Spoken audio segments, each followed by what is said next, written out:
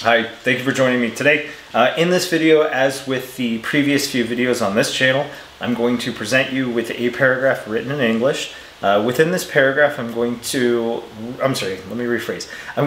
read the paragraph aloud to you, and hopefully you will follow along with me. Of course, it is on the screen and it will soon be made larger so that you can read it.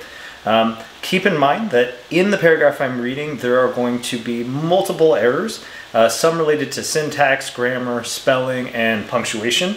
It's your job to apply what you know and of course what you've learned in terms of English as a language to correct the mistakes within the paragraph that I'm reading aloud to you. Forgive me if I stumble when I read it because there are errors, and so my brain is quickly trying to correct them as I'm reading it without first just reading it. So anywho, that being said, once I've read the paragraph aloud to you, I will ask you to pause the video. It will again be enlarged, and I'm going to have you read the paragraph to yourself. Again, reread it. From there, I would like for you to use a tool like a notebook or a paper or whatever you have available to make your corrections and to resume the video as soon as you believe you found all of the corrections within the paragraph or that were available. And then we'll correct it together. Hopefully my corrections align with yours. Of course, if they don't, or if you would like to challenge some of what I've come up with, you're welcome to use the the comment section of the video below. Other than that, we're going to go ahead and get started. Let's go ahead and I will read the paragraph aloud to you. All right. Chicle-based gum was first manufactured as a result of a failed experiment. Antonio Lopez de Santa Anna, the Mexican general whose army defeated the Texans at the Alamo in 1836, brought chicle to New York in 1860. He hoped to sell it as a type of rubber. A man named Thomas Adams tried to make this rubber harden, but he failed. Discovering instead that the rubber could be chewed, Adams adds flavorings. He began to make gum with a chicle base. Okay, please pause the video, read it to yourself, and then of course make those corrections before resuming, and we will correct it together. All right, let's go ahead and begin our corrections. All right, so starting at the beginning, of course, you want to start with the capital. Chicle-based gum, which of course it is here. So chicle-based gum was first manufactured as a result of a failed experiment. Antonio Lopez de Santa, blah, blah, blah. And I say blah, blah, blah because what's happening is the first clause, which is chicle-based gum was first manufactured as a result of a failed experiment, should have a full stop to conclude it, because the next clause, which begins as Antonio Lopez de Santa Anna, the Mexican general, and so on and so forth, is a separate idea than the one that was initially presented at the beginning of the paragraph. In other words, you've got one clause semi-unrelated to the next one, which means to separate them in this case, we'd want to use what I said is a full stop, which really means you end with a period. All right, now let's go ahead and start what is a separate clause, which begins with Antonio Lopez, which is a proper noun. Keep in mind all proper nouns, which are the names of people, places, or things, need to be capitalized. Antonio Lopez de, and in Spanish de is not capitalized, it means of. So Antonio Lopez de of Santa Anna, the Mexican, which is lowercase in this case, but it's the name of a nationality, the Mexican general whose army defeated the Texans, which is the name of the people who originate from or inhabit the state of Texas, therefore proper noun. Texans at the Alamo, proper noun, it's the name of a location, a fort, the Alamo, in 1836. But let's go back and reread it at the start of the second clause. Antonio Lopez de Santa Anna, pause.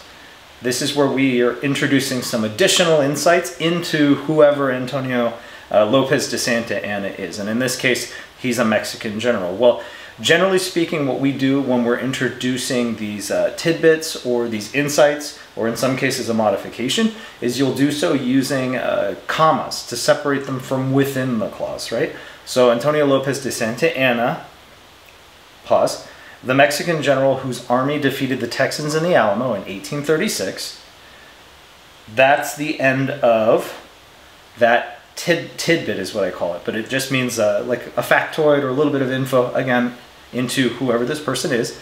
But you'll notice that replacing the period that was there initially with the comma means The next part of the sentence should not begin with the capital. That's reserved for proper nouns and, of course, the start of a new sentence, which in this case, I'm not starting a new sentence, I'm just finishing up my clause.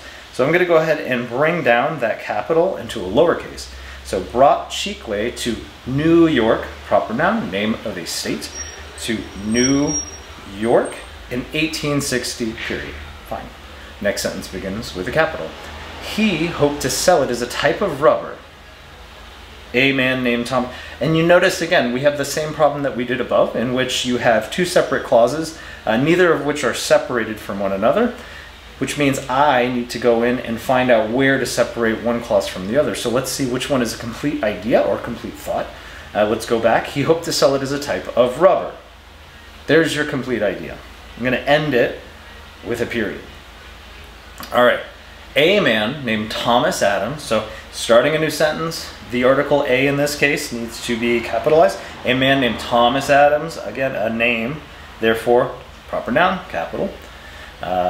Tried, and when you're adding a suffix to words ending with a Y, you want to remember to drop the letter Y and replace it with an I before appending or before adding your suffix. So tried to make this rubber hardened, and we're going to keep rubber in quotes because it's the author's intention to highlight this word or to separate it from its intended meaning, right? It's got an additional meaning or a meaning beyond that which was originally meant. So hardened, comma, but he failed.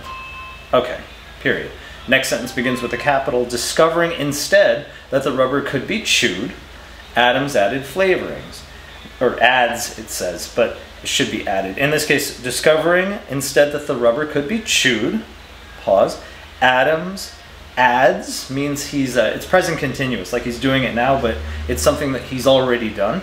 Therefore, it's past tense and it is a non-irregular verb. So we're going to go ahead and just add ed to the end of it. Adams added flavorings, period. All right, next sentence begins with a pronoun he, which is lowercase. I'm going to capitalize it.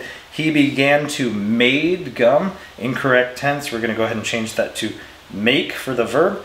Gum with a Chicley base, and of course we want to end that sentence with a period. Okie dokie, hopefully this saved. Yes, yes, yes, yes. Oh, perfect. Okay. If you found this video helpful, I'm glad. I hope that you will continue to be a part of this channel, which means, of course, if you haven't subscribed, I would appreciate you doing so. If you found it helpful, please like the video. I'm going to continue to produce content related to applying some of what you're learning as you develop an understanding of English into practices such as these and otherwise, and others as well. And of course, there are also many lessons that will come with them to provide additional insights into the language, whether it's grammar or spelling rules or anything related to those. Okay, thank you again, and I look forward to hopefully seeing you in the next one. All right, bye.